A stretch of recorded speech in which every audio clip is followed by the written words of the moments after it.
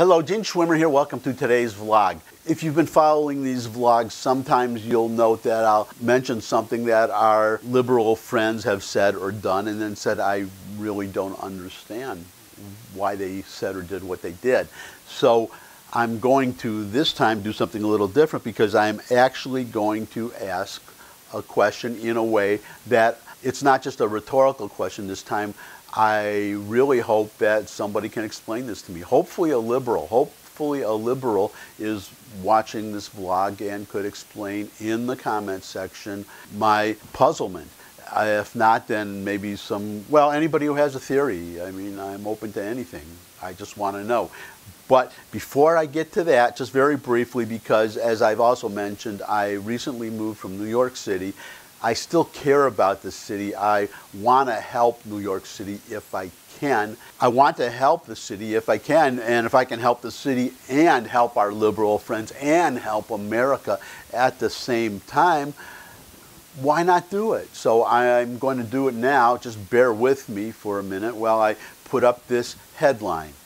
UN warns it will run out of money by end of the month.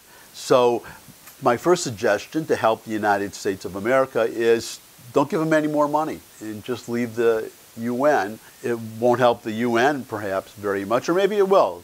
You've all heard the phrase tough love, so this will be tough love, but it will help us because it will save us some money. Now, what do we do with the UN? We got this whole building here. This suggestion actually comes from Rudy Giuliani when he was the mayor of New York some years ago in the 90s. I think it's a great idea. I've heard nothing about it since. So I'm going to tell you the idea right now. It's very simple. Once we've emptied the United Nations building, as you probably know or may know, there is a housing shortage in New York. Now look at this building. Look how many windows there are. Just take two of those windows and just divide it into the total number of windows. You have a lot of housing there, a lot of condos and apartments. So that was Giuliani's idea. Turn the United Nations building into condos, or I would say apartments. You could have condos on the top floors and you could have apartments below, and then you could have retail on the ground floor. You could have a supermarket, stores. I think it would be wonderful. That would be the first part of the suggestion. This is a multi-part suggestion. So the next part is what to do with the people in the United Nations once we evict them and throw them out. Now, my original idea was just send them out of the country, create a new headquarters in Brussels, right next to the European Union headquarters. And in the meantime, they could just maybe share the European Union. They're not really doing anything anyhow except talking. It'll be a little tight for a while, but they'll manage. And remember, it's for world peace. That was my original idea, but a better one, and it just popped into my memory. I'm not sure if this is my original idea. Somebody else might have had this idea and stated it, and I just heard it. Unfortunately, if that's the case, I don't remember who it was, so I can't give that person credit. But whoever it was, just my hat's off to you, a little hat tip. Thanks for the suggestion. I think it's really great. And this is where we get a twofer, because we get one part of the twofer is we get the housing downtown, and this is a great location. This is 42nd Street and the East River. Those upper floor, condos or apartments would have fantastic views. You would get a lot of money for those apartments or condos, and if we're talking condos, you can get incredible property taxes. Well, and if it's apartments, then from the landlord, you'll get incredible property taxes. And I know, we all know just the person to develop the United Nations building, Donald Trump, after he leaves office. I think this would be a perfect project for him. You see those flags in front? Well, just take away all those nations' flags and just have a big T, Trump. Trump, Trump, Trump, Trump. And New Yorkers, our liberal New Yorker friends, they can look at these flags and just enjoy them and salute them, I guess, probably in their case with one finger. I just think it would be wonderful. But getting back to this unknown person's suggestion, or it could be my suggestion, we could work with our liberal friends who care so much about helping the poor We could move the United Nations, the personnel of the United Nations, to Harlem, build a whole new UN headquarters in Harlem. I used to live in Harlem, as I've mentioned in the past. I lived there for over 10 years. So I can tell you they are wonderful people there. Really, they are nice people, but they are not wealthy people. You barely have a middle class there.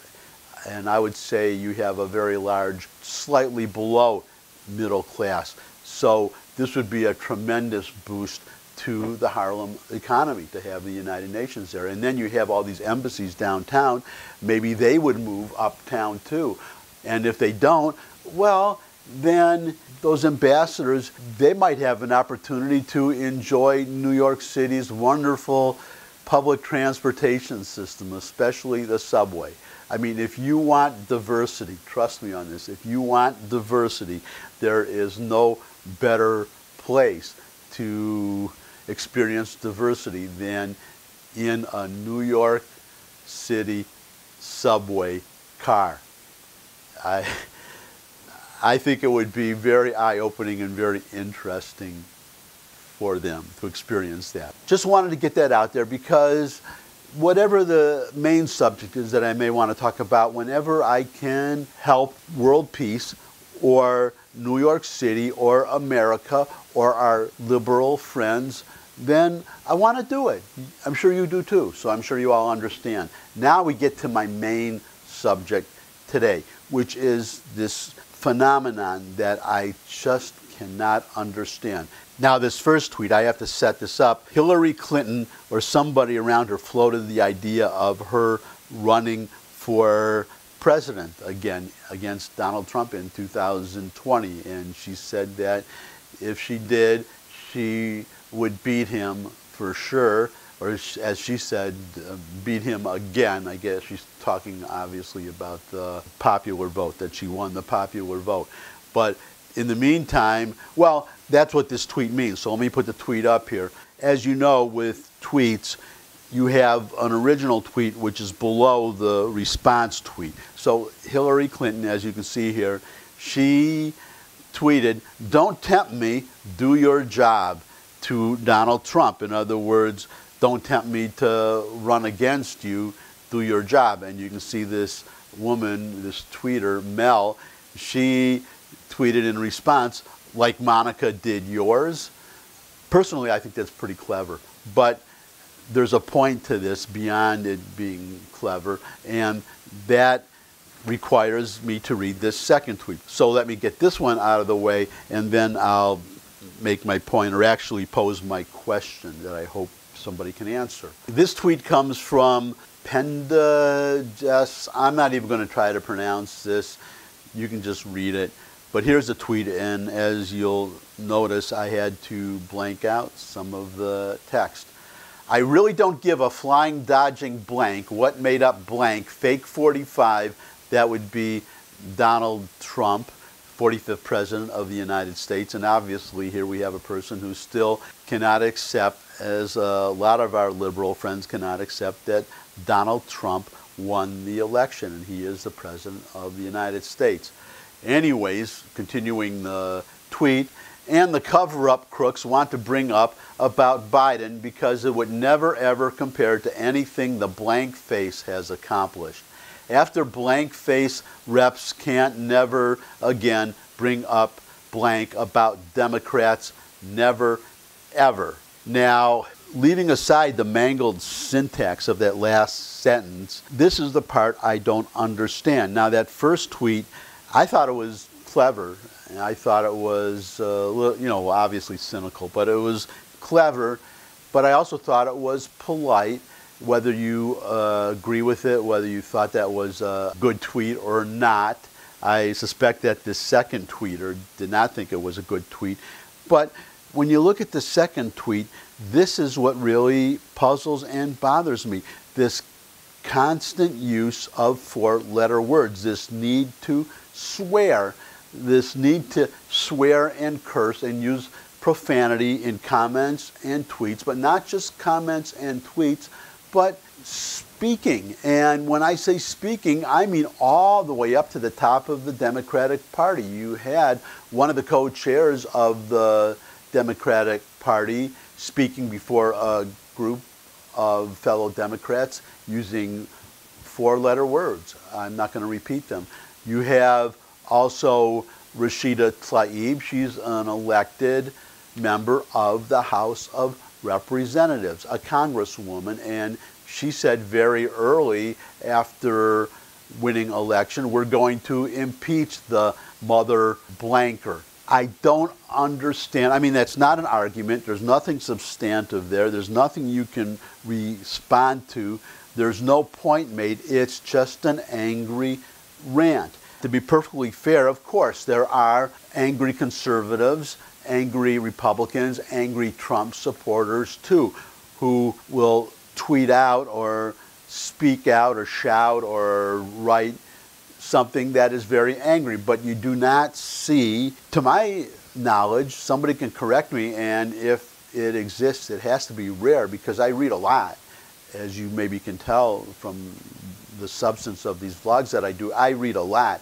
And I can't remember seeing any four-letter words at all used by Republicans, and certainly not by congressmen and elected officials and officials of the Trump administration, certainly not publicly. Maybe somebody let loose a pejorative in private, but you see this all the time from Democrats. And the farther to the left they are, because in fairness, you don't see it from moderate Democrats. I want to be fair, but the farther to the left you go, the more of this profanity you see. And I don't understand what they're hoping to accomplish. I don't understand why it is that they do it. I would love to hear a theory. Anybody who wants to put something out there, I'm happy to read it in the comments, put them in the comments, but especially any liberals who may be watching this, to explain, number one, why they do it, but an even bigger question is why they do it and conservatives don't. That is a stark difference. Now, as I said, there are many Democrats that do not use pejoratives and four-letter words, or I should say four-letter pejoratives, four-letter words, who do not swear and curse. And I don't think, well, I'll just say it's very, very rare that a conservative will do that. Okay, it's very rare compared to the frequency with which Democrats do that, or far left liberal Democrats do that. It's a big enough discrepancy that I think I'm not too far off to say that Democrats do it, Republicans don't. I just want to know why. That's it. I just want to know why. And I just want to know why you don't put a thumbs up if you like this video. So thumbs up if you like this video. And you should share it with anybody you think would benefit from it. As I just said, put any comments that you may have in the comment section below the video. It doesn't have to be about this specific question, just anything that you want. And you could subscribe. I love getting subscribers. And finally, come back and see me again. I look forward to seeing all of you. And until I do, bye.